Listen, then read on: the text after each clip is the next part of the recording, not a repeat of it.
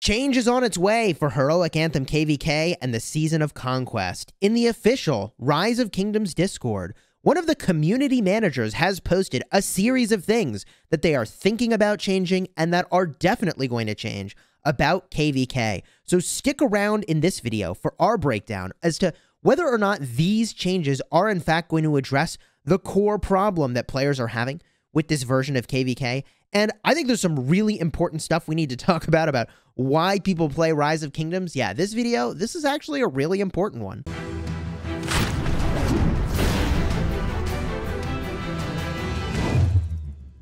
Hello, my friends, and welcome back. I'm Chisgule Gaming, a sponsored content creator for Rise of Kingdoms, and I like to share that at the start of every video because although only a small number of videos each month are technically the sponsored videos, I want to be transparent about the fact that, yes, some of my videos are, in fact, sponsored, but no, there's absolutely no input whatsoever to the topics I talk about, what I say in my videos, and so on. And so in this video, we're going to be very transparent about my opinion about Heroic Anthem KvK and the things that I think are causing players a lot of pain. So with that said, I think a lot of Heroic Anthem KvK has a lot of potential and can be very fun, and in fact, there's some opportunity to just tweak some things that will make a huge, huge difference in the player experience. So to understand that, we're going to unpack why it is players are having a hard time with Heroic Anthem KvK, some players anyways, and we're going to talk about these changes and whether or not they're going to make the difference. If you like Rise of Kingdoms guides that help you get value and smash your enemies, hey, consider smashing that subscribe button for the latest and greatest news as soon as it lands. I literally sat on this news. I don't normally do this.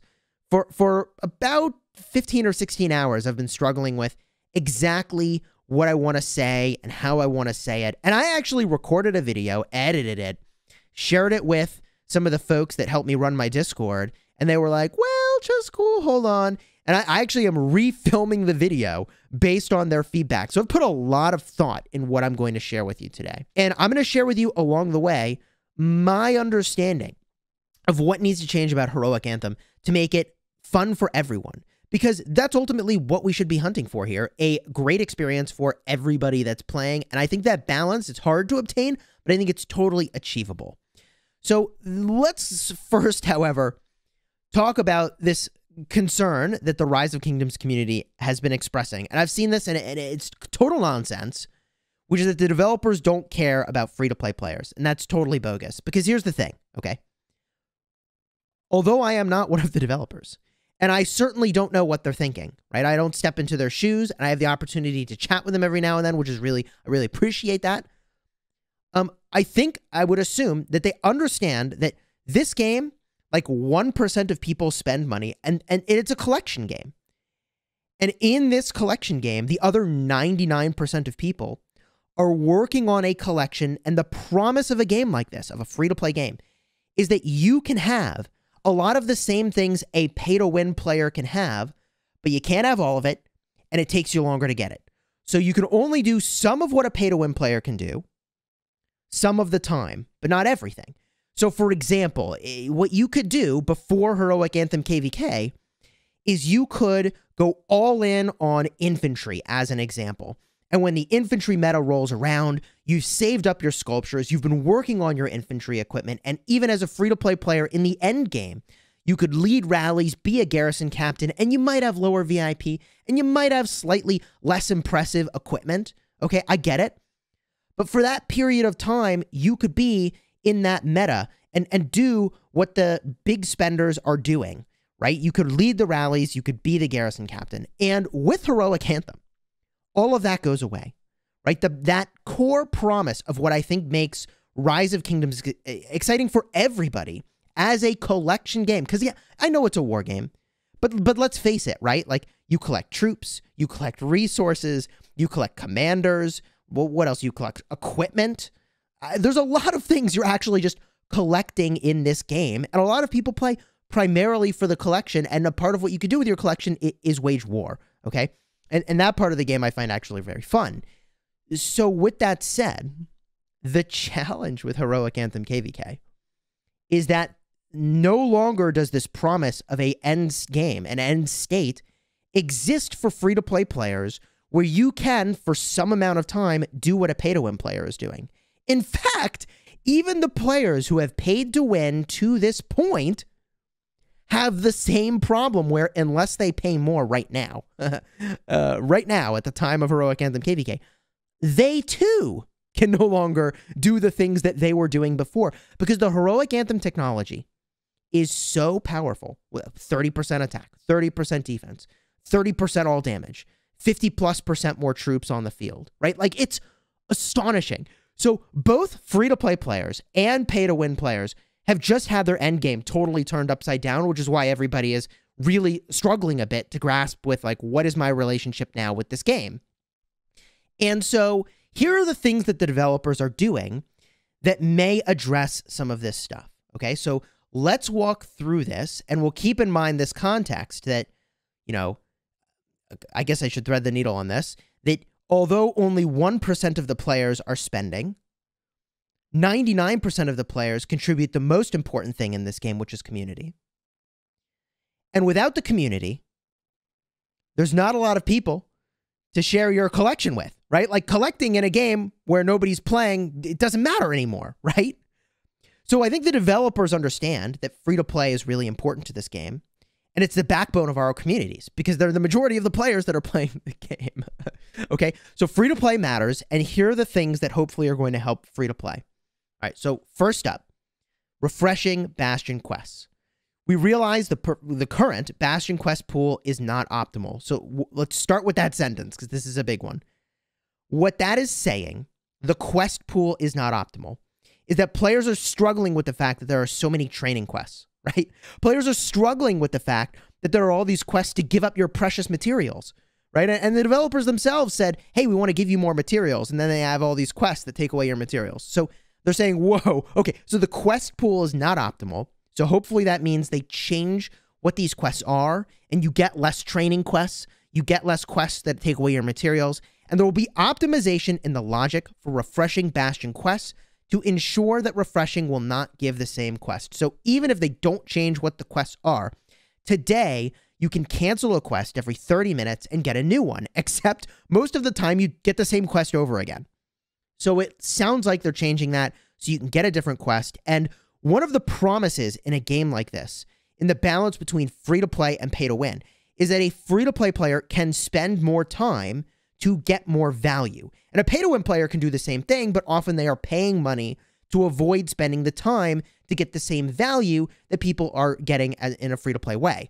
So a pay-to-win player may not go and every 30 minutes remove all the Bastion quests that they don't want to do, but a free-to-play player will thankfully, hopefully, in the future, now have the option to clear out these quests over the course of the day that they don't want to be doing, which is perfectly reasonable because every hour or so you might be logging in anyways to go send your gatherers out and spend like 30 seconds to do that. That's how you gather over 30 million resources a day, card up in the top, shameless plug. So next up though, crystal technology. This is huge. This is very important, right? This is what is throwing both spenders and free-to-play for a complete loop, because regardless of how much you've spent, square one when you enter a Heroic Anthem KvK, relative to the people who tech up with crystal tech, okay? Crystal tech is huge. So crystal technology, the crystal system, will continue to be optimized in future updates. This is very good. We are considering the possibility of reducing the upgrade time for certain levels of the Crystal Mine, Crystal Research Center, and Crystal Research Center technologies. Okay, so this is very important. This is very important because what I have heard from free-to-play players, and I am observing this right now on my farm account, which is in Heroic Anthem KvK, is that I have plenty of crystals, but I don't have the speed-ups to use to speed up the research.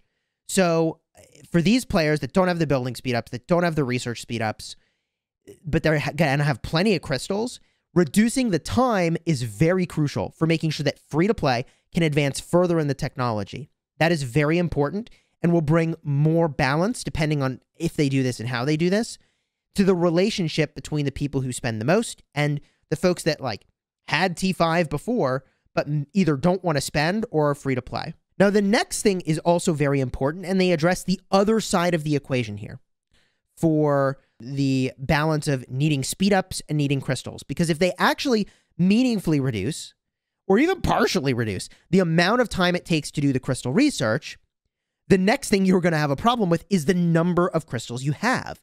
There's no way to get all of the crystals you would need to max all your technology in Heroic Anthem. You must spend money. There's literally, it is not possible to free-to-play way yourself to max crystal technology. Even if you had all the speed-ups you needed, you'd never have enough crystals. So here we go. Crystals are an essential resource in Heroic Anthem KvK. We're looking over here. And currently, the ways to acquire crystals are limited.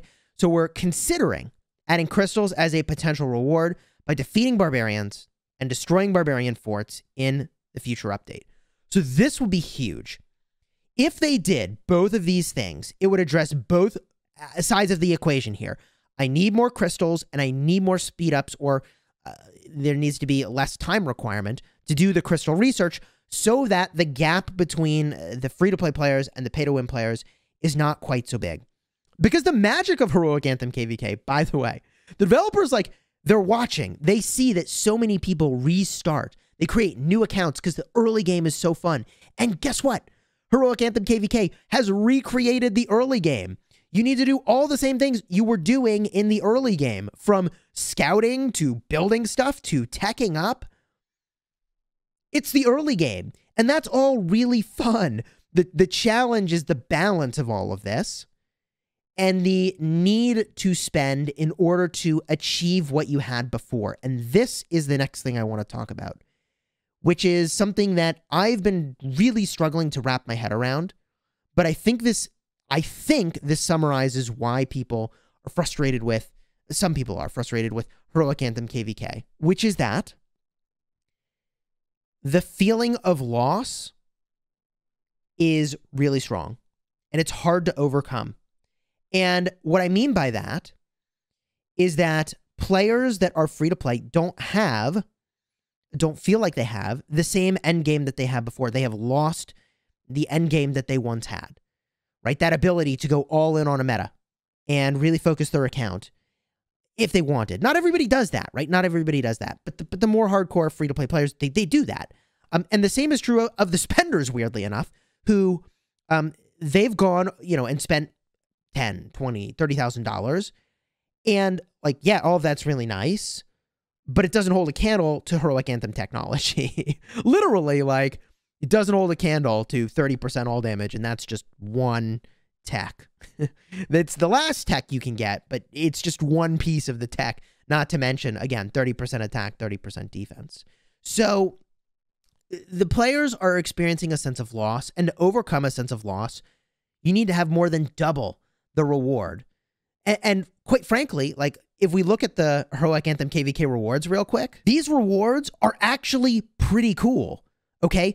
I mean, let me put it this way, okay? And I'm not trying to sell you on this. I'm just, let me just give me a second to explain this idea, which is, okay, so if you already had T5, and we have lots of players in our kingdom that are free to play, and they're max tech and they're max buildings, right? Like, what if I told you there was a way to use all your building speed ups and your research speed ups to get legendary commander sculptures, a city skin, or even some, equipment chests, legendary materials?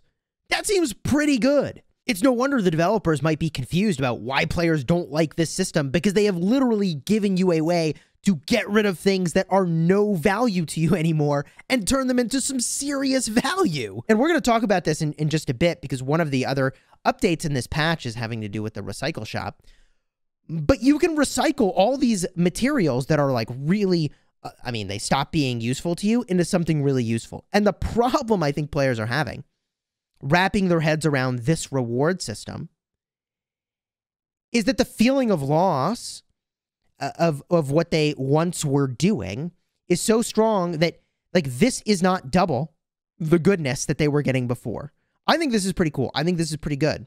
But it's certainly not double what you were getting before. And if it was, it would be imbalanced. Heroic Anthem KvK will be so rewarding that everybody will be doing it at every opportunity. And, like, hey, maybe the game should be designed that way. But realistically, if you're upset about Heroic Anthem KvK, there's no amount of facts that I can tell you about these rewards that would make them compelling to you. right? Like, it doesn't matter that these are the literal best accessories in the game. It doesn't matter that this is the best equipment in the game. And by the way, by the count of the number of materials you spend, these give more stats than anything in the game. It doesn't matter that these are the most literal, efficient, but expensive pieces of equipment in the game by the number of stats they give. It doesn't matter that players who literally farm their way through KvK and Heroic Anthem and don't do very much, just like my farm is doing right now, could over the course of 3 KvKs get a city skin. That's all like really good. People are laser focused on the things that they've lost because loss is painful. They've lost the ability to go in a single KvK and get a city skin. And even though only 20 people per KvK were doing that, the feeling of loss is so overwhelming that it's hard to see past that to understand the, wait a minute, like literally everybody in 3 KvKs could go and get like a city skin just by farming? Really? Like, yeah. I may not be explaining it perfectly, but what I'm trying to convey is this idea that there was one thing that people were used to, that expectation has changed, and it's different. And unless the new thing is twice as good, of course people are going to be upset about it. And of course it's never going to be twice as good because that would be imbalanced. It would be... Anyways, let's jump back to the dev notes. The next thing up here is a coalition rally exploit. Apparently, coalitions are, of course, only supposed to be able to launch one rally onto a target. But there's some shenanigans where you leave a coalition, rejoin a coalition. You could have multiple alliances launching rallies on the same target from the same coalition. They're making it so that if you leave or join a coalition, then it's going to automatically cancel the rally, which makes sense. That's a good change, and that is not actually something it looks like that is being speculated that they might do. They're saying over here that this is in the next update. So this is literally going to be in the next update. That's great. The next thing in here is the Alliance Recycle Shop. This is what I was mentioning earlier. We also want players to take advantage of the Alliance Recycle more often, so we're considering adding more items to be available to be sold in the Alliance Recycle Shop. Let me give you my 2 cents on this. Here is the Alliance Recycle Shop, where you can turn in stuff that theoretically you don't need anymore for things that you might want, like Alliance currency. And the problem that I see is that a lot of players, most players, end up spending 10 gems a pop on things like Books of the Covenant. And it's pretty painful to turn them in for, I don't even know what fraction of a gem worth of value this is. But I personally would almost rather hold on to these with the very distant and unlikely hope that they become worth more one day, or even just to point to them because, like, look at my collection of things in this game. All right, I would almost rather hold on to these than get this small amount of value that I might get turning these into Alliance currency. And I get that that's a strange, weird feeling. But again, like, humans are really averse to loss. It feels like I'm losing 2 years worth of grinding barbarians and barbarian forts for, like, I don't know. I don't know how much this would even turn into. Maybe 1 Civ swap token? Which is technically 10,000 gems of value. I don't know. I'll have to be really low on Alliance currency to really go and make that change. I mention this because, you know, look, I don't know what they would add to the Reclaim shop. I really don't know what they would add that, like, hey, like, maybe we want to get rid of Ethelfled sculptures, right? Maybe there's something we would get rid of. I even hang on to my gold key commander sculptures over here. All my excess legendary commander sculptures for the gold key commanders that I've already expertised because, like, they were worth so much to me at one point. Is it really worth, you know, 50 compensation chests per legendary head at the end of Past Glory Stage 3 to turn these in? I would rather have 1,042 Cleo sculptures and to say, look at how many Cleo sculptures I have in videos, than have, I don't know, the 50 minutes of speed ups at best per sculpture turned in. And I get that I actually have a lot of sculptures here. But my sense with the trade-ins is not that, like, oh man, we really need, like, more stuff to trade in, although that's phenomenal. No complaints from me. No complaints from me at all.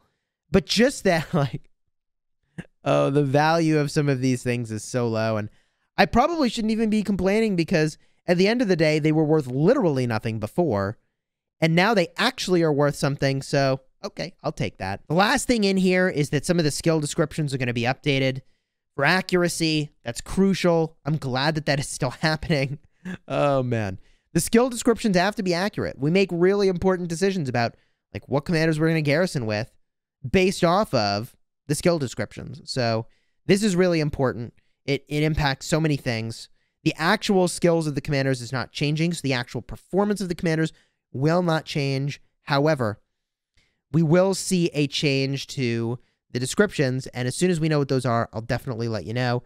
And it does look like that is going to be in the next update. All in all, I feel like a part of what I wanted to do in this video is respond to, you know, some number of players who feel like, I'm going to quit the game now. Because I have to think that Lilith values and understands that free-to-play players are crucial to the ecosystem of Rise of Kingdoms. And it's not, people are like, free-to-player needed for punching bags for pay-to-win. And it's like, no, that has nothing to do with why free-to-play are needed. Free-to-play are the core of the community of Rise of Kingdoms. And without that community, there's no game. That's the game, people, right? Like, the community is everything, right? We have these alliances, and there are 150 plus people.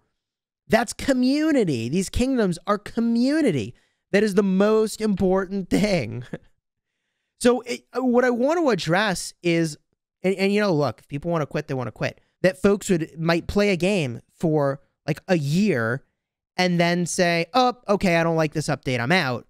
Like, of course the developers are going to hear your feedback and take action.